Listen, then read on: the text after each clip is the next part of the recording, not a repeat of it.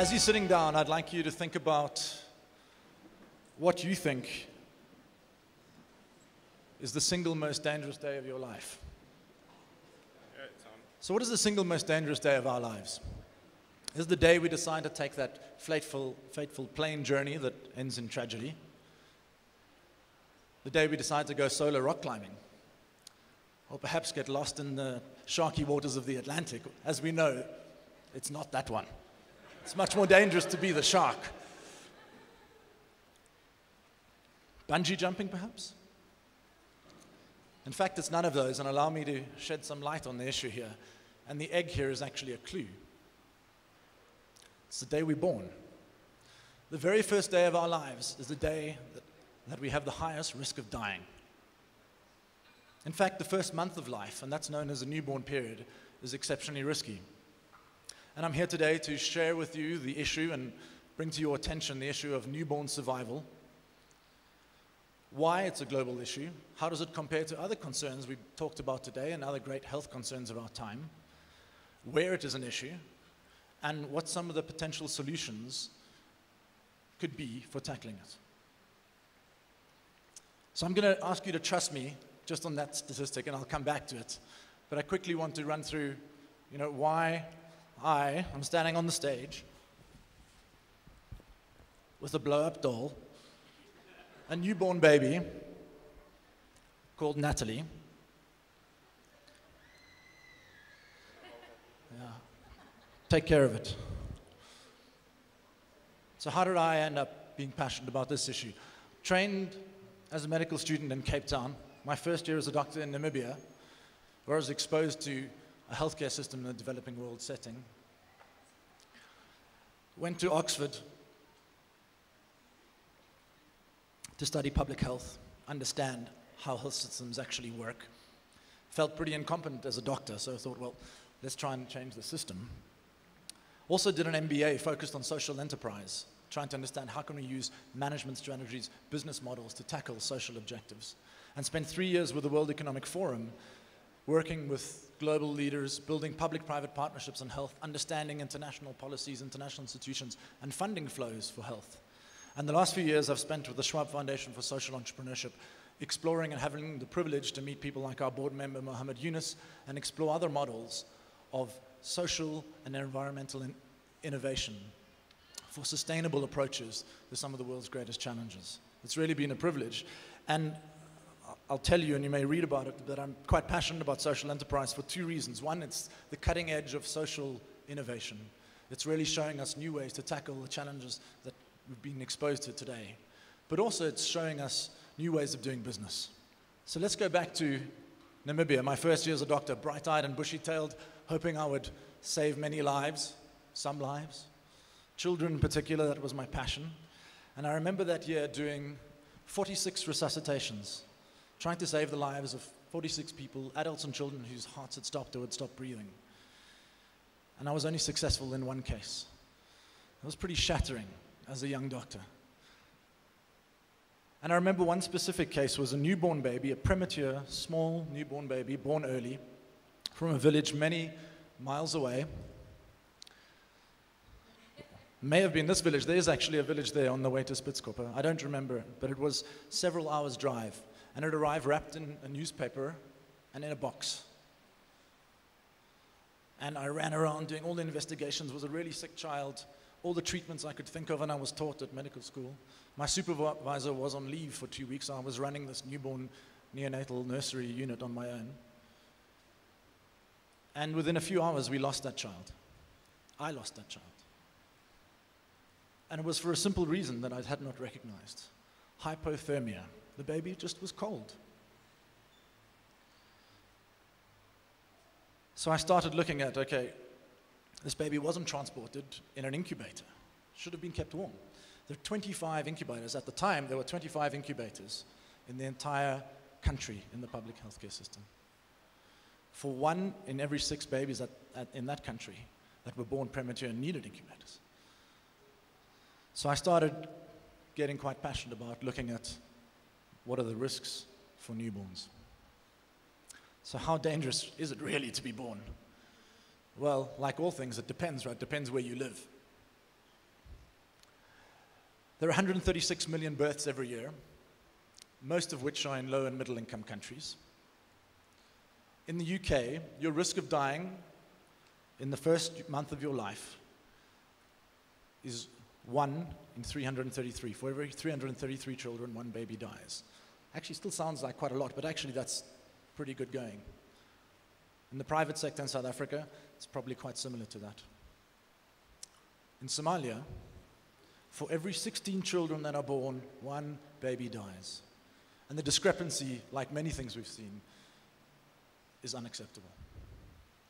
So you say, okay, well, I know a bit about statistics, right? What are the risks really here? There are 136 million births. That's a big denominator.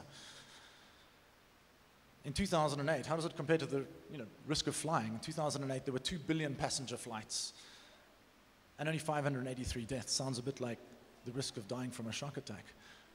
It's 1 in 3.4 million. I'd rather take a flight than be born again. Sorry, that wasn't a religious comment.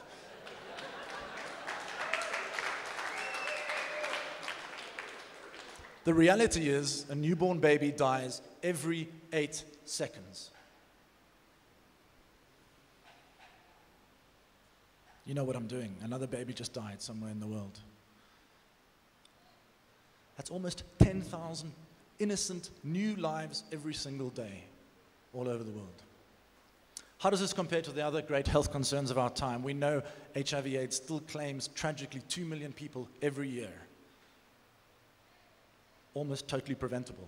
Malaria, another almost wholly preventable disease, claims 800,000 lives every year. Deaths in newborns, 3.6 million deaths. Add to that another 3.2 million stillbirths. Those are deaths in the latter half of pregnancy. And you've got 6.8 million deaths that are mostly preventable. And we know what to do. There have been great strides in improving child mortality, and you will hear the Millennium Development Goals, and you'll hear measuring and comparing any country's progress, the child mortality rate being stated. It's the number of deaths of children, or the rate of deaths of children under 5 years of age. Bill Gates calls this his favorite slide, and you can see why. It shows that investment in health works. We've reduced the number of deaths of children every year from more than 20 million deaths a year in the 60s to less than 9 million today. That is phenomenal. One of the best examples of why focus and attention on things like vaccines, diarrheal disease, better nutrition, improved hygiene, and improving economic progress of families can actually save lives. So there's the same graph, but with the rate of deaths. And you compare that to newborn deaths. You see the gains have not been as good. In fact, that's actually almost flat. There's been some recent progress, but if we really want to achieve the Millennium Development Goal targets, we need to start focusing on this issue of newborn care, because it makes up 41% of childhood mortality. So all the things we're doing, vaccines, diarrheal disease, better nutrition, don't affect newborns. Vaccines only start at 6 weeks of age. Those of you who've had kids, you know the first vaccine you go for is at 6 weeks. We're talking about the first 4 weeks of life. So why is this not in all of our attention? You can just do a quick Google search and see that it's not in the world's attention. Having the privilege to come to TED and talk about this, I thought, well, how does this compare? HIV, you get 95 results if you search TED. Presentations and blogs. Malaria, similarly, 60 results. Newborn or neonate, no result matches your query. You can search for baby and get 1 or 2 results that talk about things related to babies, but not about the issue of illness or deaths in newborns. And so it's really a privilege to be here today to talk about it for the first time, that this issue has been raised at TED and on a number of platforms. And the fact that the theme here is nurturing the world, one idea at a time, I thought I would do a small variation to raise the issue. Picture of my son being born with a double-barreled first name 18 months ago. And it's to remind me that there is good news and there's hope to hold on to. So the good news is that there has been a recent global momentum and movement in trying to raise awareness for this. Academics, researchers are starting to look at the issue. Policymakers, international institutions, UNICEF, Save the Children, and governments are starting to actually take action. And there have been some very good examples. Malawi is one of them. A few simple interventions. And what the researchers have found is there are three major causes that cause 80% of these deaths. Okay, so let's focus, right? Prematurity, the babies that are born small. Asphyxia, so some kind of starvation of oxygen or strangulation at birth, a complication at birth. And newborn infections, which are different to childhood infections later on. And these are the areas of interventions where we can start having an impact. And we know what to do in developed countries. We can reduce the risk to very, very little. But there's still a gap in trying to implement those interventions. This is just a slide that shows you where newborn deaths actually happen in the world and the size of the countries relative to those number of deaths. So you can see predominantly in South Asia and in Africa. And you compare that to where healthcare workers are, the ones who can actually help to intervene, and it's a total mismatch. We know low-income countries have very few resources, and they're not going to get them anytime soon. So we have to be creative. We have to be innovative with the resources that we've got to tackle these issues. I'm going to talk about some of the solutions around prematurity, asphyxia, and infections. Coming back to Namibia, after my year of doing a master's in public health, I returned to implement a program called skin-to-skin care. We've only got 25 incubators. Here is something developed in Colombia, studied in Latin America, and actually quite a lot in South Africa. But it's nothing new. This is old technology, right? Conduction of heat, skin to skin. Amazingly, it keeps babies extremely warm. Lena here was born at 1.2 kilograms, extremely premature. A normal birth weight is at least over 2.5, if not 3.5 kilograms. 3.5 weeks later, she went home at 1.8 kilograms, was never in an incubator. Breastfeeding. And the research now shows that deaths can be reduced by half by using this. This is not a high-tech solution. It's not a low-tech solution. It's a no-tech solution. But not everything is no-tech, and for some things we actually need to determine certain measures to make decisions. And UNICEF, Save the Children, and ourselves, and I'll tell you a little about a group that I've joined, have been identifying what are the key gaps in technology that can help to save lives. One of them, we talked about these complications at birth, starving oxygen at birth, is monitoring the baby's heart rate. The World Health Organization has said every pregnant woman, every woman in childbirth should have the baby's heart rate monitored. Those of you who've had children, and those of you who are planning on having children, wouldn't dream of going through childbirth without measuring the baby's progress. That equipment is just not accessible or available. This is a graph of how the cost of drugs has come down dramatically in the developing world. Lots of public opinion pressure has been put on pharmaceutical companies, and they've reduced the price of essential and life-saving drugs such as ARVs for HIV in the developing world. The same hasn't happened yet with equipment. And if you look at Fortune 500 most profitable industries of 2009, it's totally under the radar. These guys, number one, medical products and equipment, more than IT, more than pharmaceuticals, more than oil and gas. There are some companies that are making good efforts. Lairdale that make Natalie, who's been passed around, make low-cost resuscitation equipment. And World Health Organization just last week released this report saying how the opportunity and potential for medical devices to save lives. And the title of the report is Managing the Mismatch. The video that accompanies the report says to save lives, medical devices need to be accessible, safe, effective, and appropriate. So I joined a team of experts in newborn health, child health in the developing world, and technology pioneers to say, well, can we do this? And what were the design principles that we sat around and said, what do these devices need to have? Number one, they need to be low cost. They need to be readily available and accessible. We can distribute them. People can buy them. They need to be easy to use. A healthcare worker, regardless of their training, should be able to use them. They need to be safe and effective. If you want to make a good decision, you need accurate devices. They need to be robust. There's no maintenance in many of these countries. Certainly you shouldn't have consumables. There's no supply chain for delivering all these disposables. And in settings like this, where this healthcare worker is visiting a mother and her newborn baby, they would be nice if they were energy independent. So the question is, can we design something like that? What's the answer? Yes, we can. There it is. The fetal heart rate monitor. I'm going to do this now. Is a low-cost, robust, wind-up medical device. This technology has been around for several decades. We're not doing anything new. We're just making it accessible and appropriate. I'm going to do a bit of doctoring here. Oh, normally you need to use ultrasound gel, which you can use, but that's a consumable, so this can work with water.